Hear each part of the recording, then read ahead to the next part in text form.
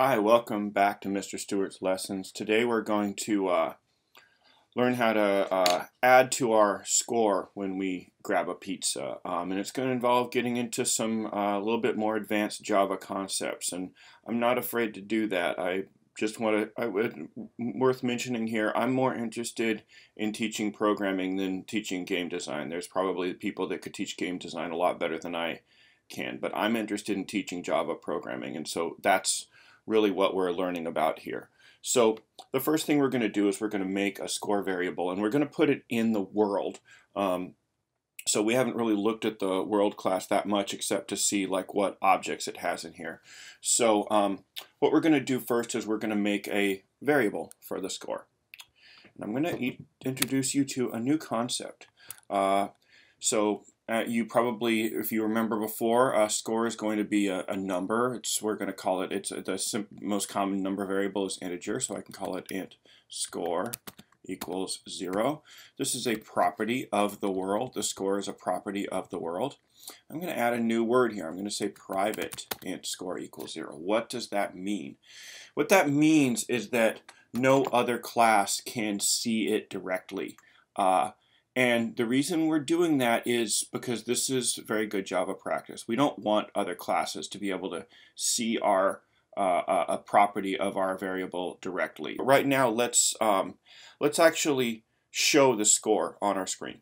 So what I'm going to need to do, the score obviously is going to change, right? We just showing it at the beginning of the game isn't really going to do us any good. We're going to have to change it. So what we're going to have to do is we're going to have to do something different every time, and we're going to. So what that means is the world is going to have an act method, just like our actors do, and we can do that. We can add an act method to our world, just like the actors have. So I'm going to do that right here. I'm going to say public void act. Okay, this is our act method for the world, and so this is the first method we've made. This is a pre-made method. The Greenfoot knows that when I put the act method in there, it's automatically going to it'll automatically do what it's supposed to do with the act method, which is to do that every turn, just like a forever loop. So what I'm going to do is there's a nice little method that the world has, which is called the show text. So we have the show text actually shows some text at a given position. So we're going to put in some text and then the x and y coordinate. I haven't talked too much about the x and y coordinates. I should probably mention that really quickly. X and y. So the x and y coordinates, right? You may know this from other games. If you worked in Scratch, the x and y is 0, 0 is in the center, and increasing the y goes up and decreasing the y goes down, increasing the x goes up and decreasing the x goes down. Java Greenfoot doesn't work that way, nor do most other actual Canvas programs, right? 0, 0 is up here. Increasing x moves to the right, and increasing y moves down. That may seem weird to you, and you may wonder why did they do it that way. And the reason is because we always know where the upper left-hand corner of the screen is going to be, or we always know the upper left-hand corner of the screen is going to be start. We don't know how big the window is necessarily going to be, and so putting it at 0, 0 means that if I change the size of the window, then the location of the center changes as well. So we're going to put it up here. So let's say this would be the text is sort of centered on its location, and it's kind of big. So we're going to say x. This would be x about 100 right here, where it's going to be centered, and maybe 20, and then down 20 on the y. So this is the location we're going to put it about. So first we're going to put in, we'll say score. I'll capitalize it. Score equals. Now we're going to and then I'm going to say plus score. So let me just explain what that is really quick. This is a string. I haven't talked about strings yet. Strings are letters and words like this, right? Score is an integer variable, and so that's kind of weird, right? I'm adding an integer onto a string. What happens? Well, with Java, what that does is Java automatically turns the integer into a string. If I add any number onto a string, it will turn that number into a string and then just concatenate it is what we're calling it. Concatenate it means stick it onto the end. So this is going to, and then so the x is going to be 100 and the y is going to be 20. So let's just take a look at that. Typo, I forgot my semicolon. And let's run it. There's our score is 0. Doesn't do much good yet. It's not going to change, so we're going to need a method that's going to change the score. So I'm going to make another method. So we're going to make a method that's going to be called by something else, and this is a new thing. What we're going to do is we're going to do public. You might be wondering, void. What the heck is void, right? Well, so in Java, every method can return something. Not every method. Many methods return something. They might return a number, and when we say return, it means it's giving you something back, right? If you adding two numbers, it'll return the sum of those two numbers, for example, right? Then the return might be an integer. This is not returning anything. This is the increase score method. And since it's just increasing the score, it's not going to return anything. It's just going to increase the score. And what about those parentheses there that we keep seeing? What are the parentheses for? The parentheses are for arguments. We're not using any arguments yet, but often when you run a method, you're going to pass it some information to start with. And the parentheses is the information that it would be looking for in there. But again, there's not going to be anything passed. So this is... right, so, and this is going to be fairly simple. We'll say score equals score plus 1. There's some shortcuts to how to increase a thing, but I'm not gonna add a new concept here right now. So here's our, so that's not, but so now what do we have to do? Well, now when I hit a pizza, I've got to increase the score in the world and still make the pizza go away. Remove touching, this here is just not going to do the job, because remove touching is not it's not going to, the remove touching just does its thing, but it's not going to give us any information to tell us that we can do anything else. We need an if statement. We need to know if we're touching a pizza. So how do we do that? Well, so the first thing I'm going to do is I'm going to say, I'm going to make, so I'm going to put in a line. I'll sort of explain it as I go along. I'm going to say actor pizza equals get one, and then I'm going to do the get one intersecting object.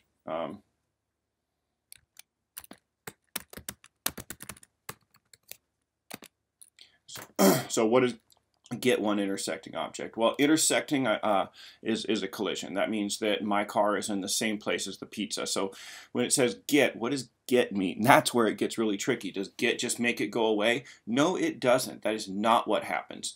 So, but so I'm going to get one intersecting object of pizza.class, right? And so you might be thinking, okay, so it's going to get the pizza, make it go away. No, that's not at all what it's going to do. It's going to do something much more interesting. Look at the first part here. I have actor pizza. What is that? I've created a variable here called pizza, and the variable is of type actor, right? You remember, as I told you before, when I make the speed variable, I had to give it a type int. This is the data type. This is what we call a primitive type. Primitive type is usually just a number. Actor, this is a data type, but the data type is of a class of thing, right? So we're saying there is a class of thing, right, called actor, right? And we're going to get the intersecting object, and we're going to put whatever particular object we pick up, whatever particular pizza object we pick up, we're going to put it in that variable. So when I get that variable, it's going to see that and put that in there, right? And just to show you, I can make it a little bit more interesting. I'll make it a class, and then we can inspect it. We don't need to do it this way, but just to show you what's happening, right, when I get this pizza, right? So if I inspect the object now,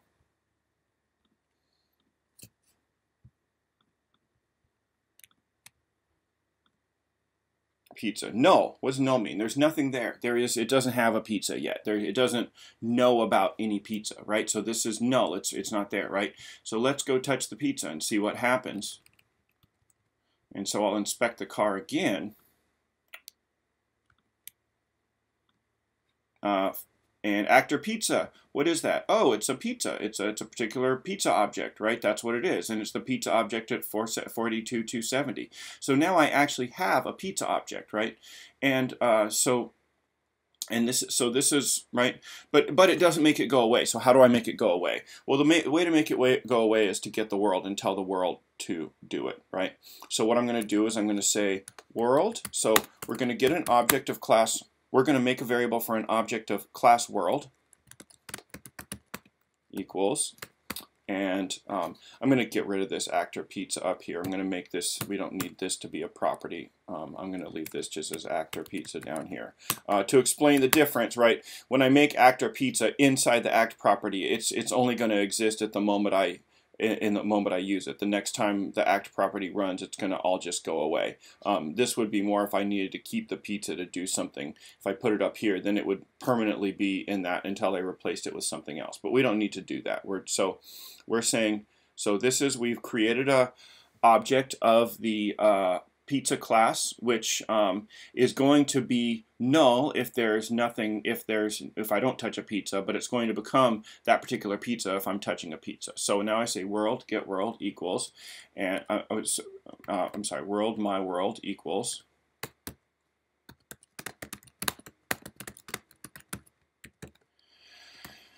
What's that do? Well, gets the world. It basically says get world is a method in here that basically says get the world I'm in. And remember, what does get mean?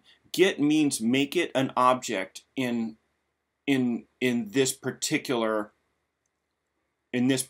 object. So this is it's sort of a hard concept, right? We're saying we're getting the world, right, and then we're putting it into an object that's in this particular car.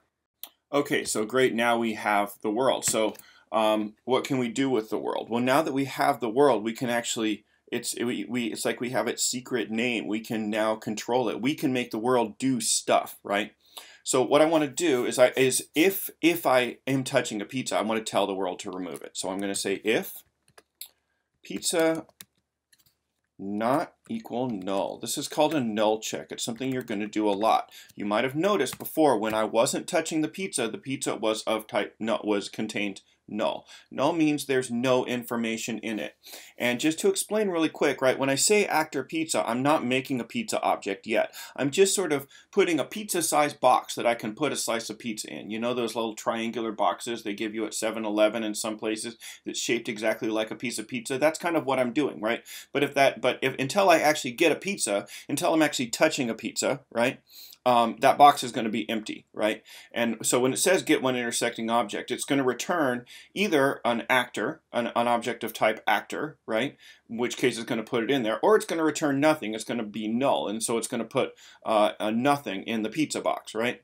So when I say if pizza not equals null, what I'm doing is saying, basically, if the box isn't empty, if this variable actually has a piece of pizza in it, which means I'm touching a piece of pizza, then I'm going to do my world dot remove, and then I'll do remove object. So this is just removes a thing, and notice it wants to remove an object of type actor, right? It wants to know, and so we're passing an argument here, right? We've passed arguments before, right? So in this case, the argument for set rotation was 90. The argument for move is 5, which is the speed, right? In this case, we're actually passing the argument is actually going to be this particular variable, this particular pizza variable, right? And I want to check, I actually want to check to see if that pizza variable is not null. We don't want to tell it to remove nothing, right? We only want to remove it if it's there. This null check is something we do a lot. If you try and do something, I actually think Greenfoot would let you get away with this because it's sort of a beginner environment. But if you try and do something with an object that doesn't have anything in it, you will get a null pointer exception, and that's something you will encounter. That's one of the first exceptions you're probably going to run into sooner or later, and it's going to complain. It's going to say you told me to do something with this thing, but it doesn't exist. So let's run it here, right? So we can run this, and great. But you're saying, great, Jim, we just put in all that extra code to do the exact same thing that we could do just once with this touching thing. But there's something we haven't done here, which is we want to actually increase the score if the pizza is not null. And we made a method to increase the score. It's over here in my world. And I forgot to tell you what this word public means. The public means it can be called by another actor. We want the car to be able to call it, because only the car knows when it's touching a pizza.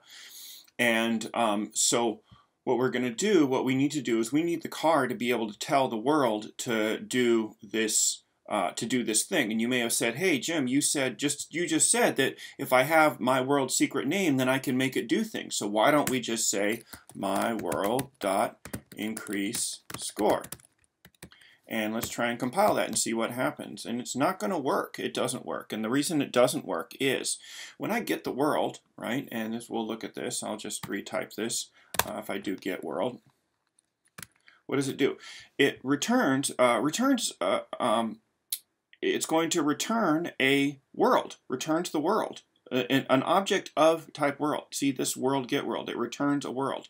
And the problem is we don't want a world, we want a my world, right? My world doesn't have the increased score in it, only my world has it. So how do we do that?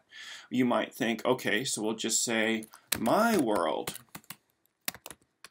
Okay, we're going to make it an object of type my world. That should work, right? And so we're going to try and do that, and it's still not going to be happy. And this is going to be really frustrating to you. You're going to be like, well, what now? What's the problem? I said make it a my world, and it's saying, what does it say? Incompatible types. Greenfoot.world cannot be converted to my world. Even though we're getting an object of type world, the method itself is telling you that it's returning a world, and so it's saying, hey, that's not right. But I'm absolutely sure in this case that the object I'm getting is of type my world. So I can do something called typing, which is say, take this thing and put it into this more specific type. And I can only get away with this if I know for sure that that's the type of the object I'm going to be getting. I know I'm going to be getting a my world because that's the only world there is. So I'm going to put in parentheses my world. And what I'm going to do is I'm going to say, get the world, then turn it into a my world. That is, and that's only going to work if the thing I got really is a my world. So you're going to say that, put it into an object of type my world, and then now this is going to work. And so you can say my world equals get world, and now my increase score method, if I can see it, if I do dot and hit control space, you'll see the increase score method is in there. And now it will increase the score. Let's try it out. Yay, I got a 1, 2. Oh my gosh, I think I'm going to win this game. Oh my gosh. Yay, I got all the pizzas, I won. Next week, let's make this game a little bit more challenging by putting in some obstacles or bombs that are going to make this a little bit harder. I'll see you then.